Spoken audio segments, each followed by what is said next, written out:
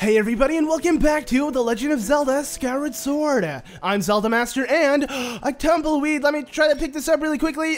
Okay, wait, let me just pick this up. Yeah, there we go. Alright, in this episode we're going to be traversing, that's the word, the Great Sand Sea, because that's where we are, and I honestly have no idea how we're supposed to do this, but I clearly do know how we're supposed to do this because I'm going to show you right now. So yeah, but I mean, it seems like, you know, we're kind of at a dead end. I mean, what are you supposed to do besides hit this time-shift crystal? Will this actually allow us to sail the Great Sea? Well, it actually will, yeah, because you go back in time and believe it or not, back then there was once water in this giant sand sea, and it has all changed in a time. So yeah, it's so much worse. Imagine actually taking this all in as, you know, a sea with no sand at all. Just no sand and just vast blue and green, maybe, like all the way back. Like those hills could be like Greenland or something. I don't know, or canyons, anything. Just, this is so barren and sad. And then when you see how awesome the water is so clear too. Like this place would have looked so amazing. It really seems like all of this is just kind of like an afterthought. Like they made this huge sand area and like, this is not as appealing. So let's let people look at something beautiful by traveling back in time, but only in certain sections. Like we're never gonna see this whole area completely back in time. I don't know, man. The Lanayru province really raises questions for this game because it's ancient and I want to investigate what happened beforehand, but we can't. So yeah, because it's supposed to be like the first Zelda game, but hopefully we do see, or at least know, you know, specifics on what happened to Lanayru Desert and all of that, because this is such an interesting tale. But I'm going to stop standing here and wasting time. I realize my intros tend to take a while because I like to recap, especially since I haven't recorded in a while. I think maybe that's the reason why I like to recap. It's kind of like to recap myself as well as you guys and just, you know, play the game. But let's go and speak to this guy here and get on. So yeah, he came back to life because he was once, I guess, like extinct until we hit the time shift crystal. So, who are you? Some human?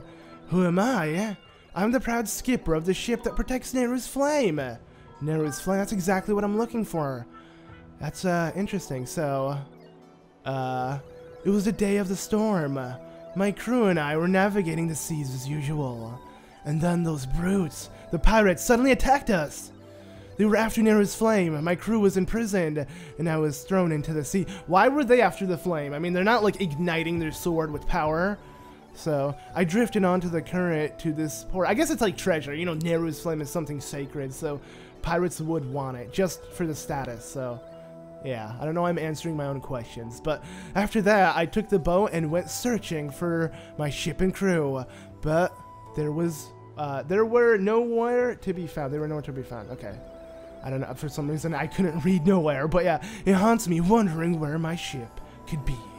I bet my hat they've turned the ship invisible and are hiding somewhere.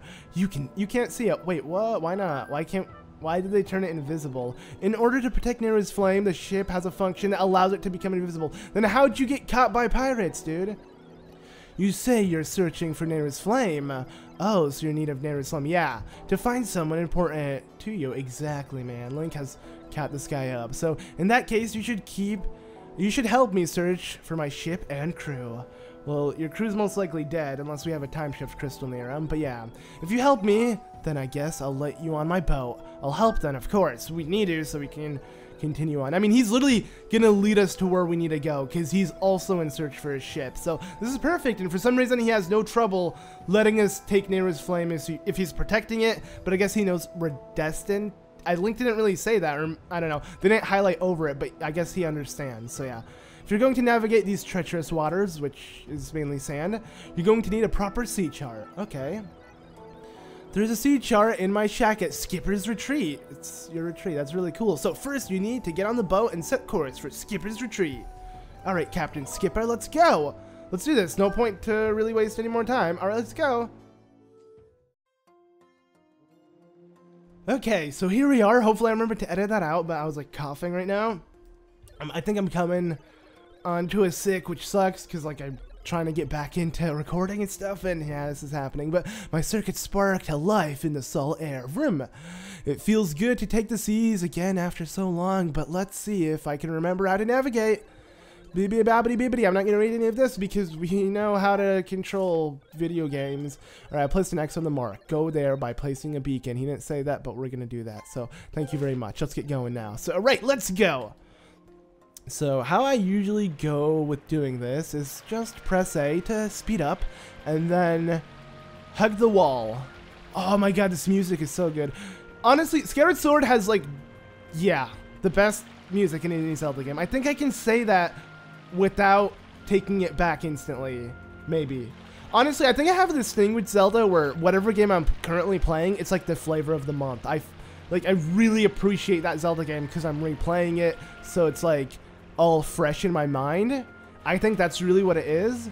But I can still strongly say that, you know, one Zelda game will always stand out from the others. That's Twilight Princess, of course, but you get what I mean. Okay, so yeah, we placed the beacon. I don't really have to check the map because, yeah, it was just placed there. Now we can get out of the ship. We literally saw nobody. It was just pretty barren, even for going back in time. I guess because the only thing we see is the section that's around us with the time shift crystal making that part go back in time. So yeah, it's not as exciting exploring the sea. It's still nice, but yeah. So we arrived. This is it, Skipper's Retreat. So you can tell that giant canyon mountain thing looks like Skipper. So my shack is at the very top. Okay. The sea chart we need is in my shack, but you're the one who will have to go get it. There are more monsters about, or okay, there's more monsters. I can't wander from the boat. Yeah, because you die if he leaves this blue line here. He would not exist anymore, I guess, which is weird to think about, but it's true. All right, let's go ahead and check this out. I don't think it matters. I mean, it's going to open up a little checkpoint on our map, you know, Skipper's Retreat, but I don't think you can actually land here. Or maybe you can. I don't know. I never really came back here after I finished this area because it's not necessary. But let's continue on. So, yeah.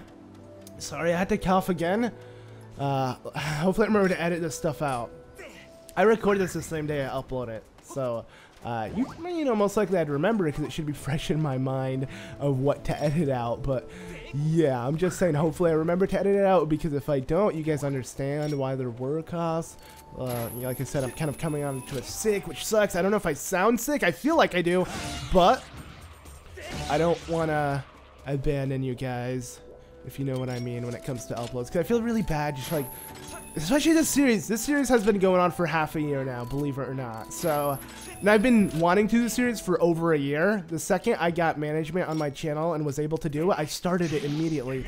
But then, I don't think this took a turn, and everything slowed down. So I just want to stay consistent as much as possible. And yeah, I don't know. I have to explain myself. Get off of me, man! No! I don't want to fight these guys. They're the worst because all they do is electrocute you 1 second after the other. Because so many of them, all different, like patterns of when they want to electrocute you. So yeah, it's super annoying. But hook on to these flying weird plant thingies, which you know, if you play Twilight Princess, it should be a no-brainer that you can hook on to them.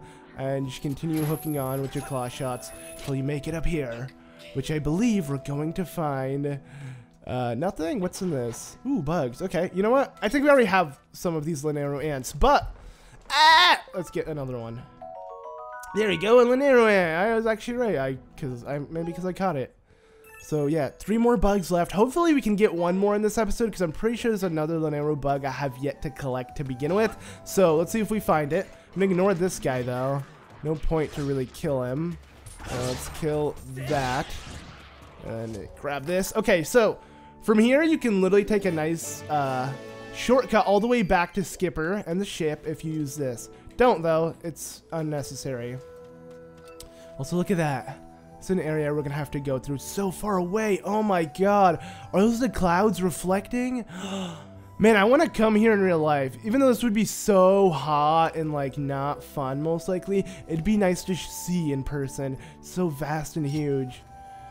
Sadly, it doesn't exist, but I'm sure there are areas like this on Earth that exist, you know? So, yeah. I love fantasy-like settings. This is not really fantasy. This is more barren, and it can kind of fit in a post-apocalypse world. Apocalyptic, that's it. That's the word I'm thinking of. But yeah, it can kind of fit in that type of setting with just complete barrenness, but I don't know, for some reason it still looks really cool. Like it has like this feeling to it where it's not strange. It just seems familiar, if that makes any sense. No idea why. I guess I just like the fact that this was once a giant sea, you know? Just the whole idea is really cool. I'm really fascinated by like small things within this game. Like what catches me is like the things that wouldn't catch anybody else. Like, you know, that wouldn't normally impress anybody, I guess. Let's go ahead and take out this fire phoenix dude. So go ahead and show me your tail. Yeah. And you're dead. Sweet. Same thing with this. Spin top it like that so it can create that weird flying plant. And then we can hook onto it. Let's see. Yeah, I can hook straight onto it, which is pretty convenient. This is so cool how you just scale this. Like, I mean, it's definitely different than anything else we've done. And I don't know, like this small area, like this episode, we're focusing on Skipper's Retreat, which is just to retrieve a map. And it's so little, and it's something you can easily forget that happens within the game, but it happens. I just love exploring like areas like this, like that has a whole meaning to it. It's kind of like a mini dungeon, I guess you could say, even though there's not really any puzzles, no major enemies, nothing too important. It's just fun to traverse areas like this, where it doesn't feel too linear, if that makes sense. You know, I'm not just running from the province straight to the temple. I'm kind of like exploring around, which I really like. This is weird. I feel like this is the first episode in forever where I'm like, kind of appreciating Twilight Princess, or Skyward Sword, not Twilight Princess. But yeah, usually I like hate on Fi and stuff, and like I'm just like in a really bad mood when playing this game. And I don't know why. Maybe it's just like taking a giant time off is making me realize how much I really love this game, I guess. I don't know. Oh no, but I couldn't hook on in time, sadly. This thing goes up and down, so we have to wait for it to go back up so we can hook on. And I think the same thing happens to the one over there. It like moves up and down, so yeah, there we go. It's weird how Link ends up hooking onto the bottom part when we hook onto the side. I have no idea how this works, but we made it to Skipper's Retreat. This is it, guys. Alright, let's enter the door. Weird wooden door for everything else. I don't know why, it just doesn't fit this whole area, but yeah, this music is so nice. Oh god, okay, get away from me. Wow, this music is so loud in here too. Okay, so yeah, this is Skipper's Retreat, guys. Say hello. It's pretty dirty. You know, he hasn't been here in a while. It's been years and years, and I don't really know how long actually, but it's been a while. So yeah, an Ember Relic, sweet. They had this in ancient times. I bet they used to eat them or something. I doubt it. I don't think they ate them. But wow, almost 30. I think we can actually get 30 within this room. Let's just keep looking around for some. See if we can find any more in sand. I mean, it's not like I need them. Or maybe I do. Let's just collect more. Come on, where are you? Show me. There's a chest here, and that's what we came up here for, of course. But I am going to get to that in a second. I'm just looking for... Oh, yeah, these are Skipper's crew, I'm pretty sure. But they can't speak because they're dead. So... Or I guess they don't exist anymore.